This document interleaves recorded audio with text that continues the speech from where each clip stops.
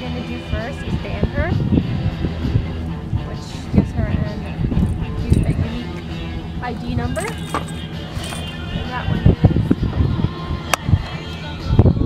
SGF 057.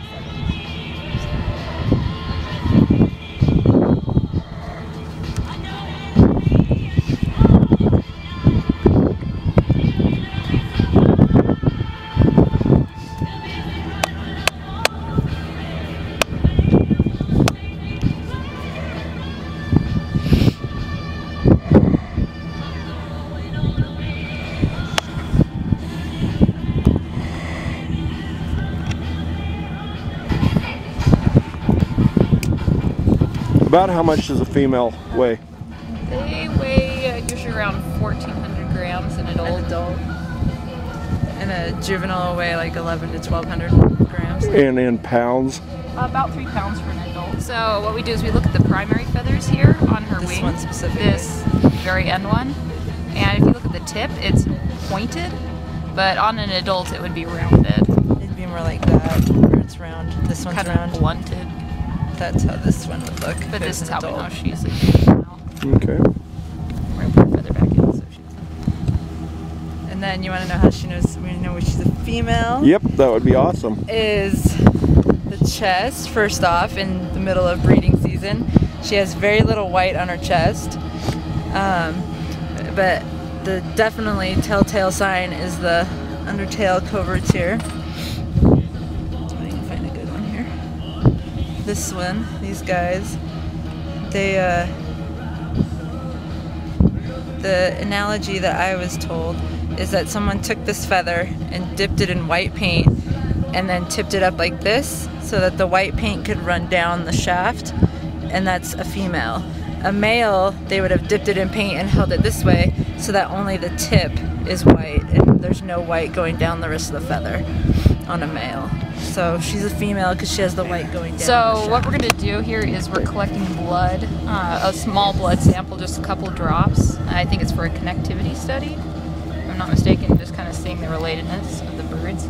So basically I'm going to give her a little pedicure and just very gently trim her toenail so that just a little bit of blood comes out.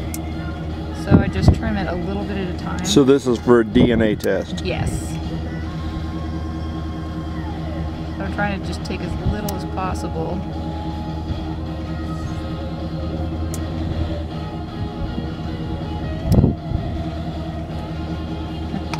Sometimes you take a lot of their toenail. There we go. Okay. So I just need to get a drop on this, drop on this.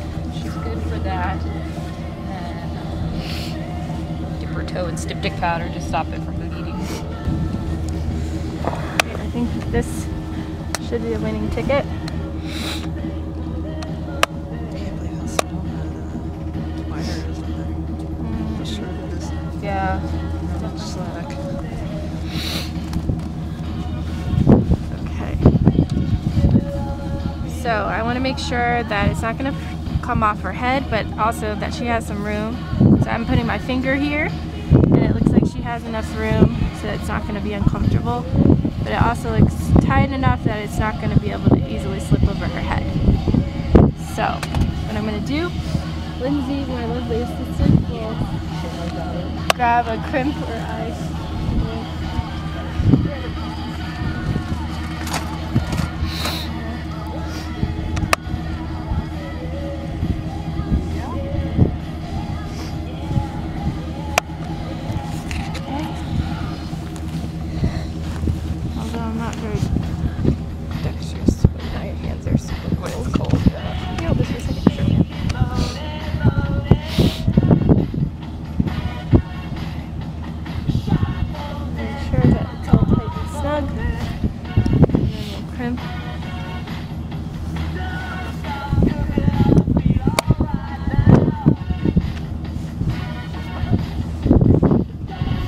Okay, so the collar is on.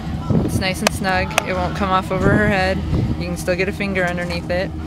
We bent the antenna so that it runs down her back instead of sticking straight up in the air. And now we will weigh her. You see want how to make much sure she you have the weighs. weight of the bag Very so unceremonious that you part can for eating. subtract that weight and get her real actual weight minus the bag. She's fighting. Get her weight. Okay.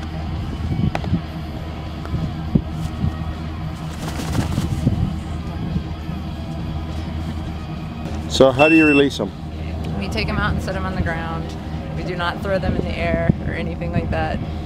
And you can follow me out there actually. Okay. If she happens to flush and come towards you, cover your light really quickly. But Okay. you can probably watch her.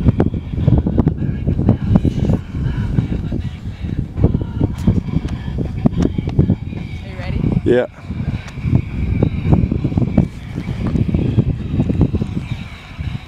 Again. So why do you have the music? To mask the netter's footsteps while beating through the brush, And the spotlight is? to find the birds as well as blind them and distract them while we're going in on them. And so, are you guys having fun doing this? Yes, we're all smiling. We're cold, but it's still fun. Good.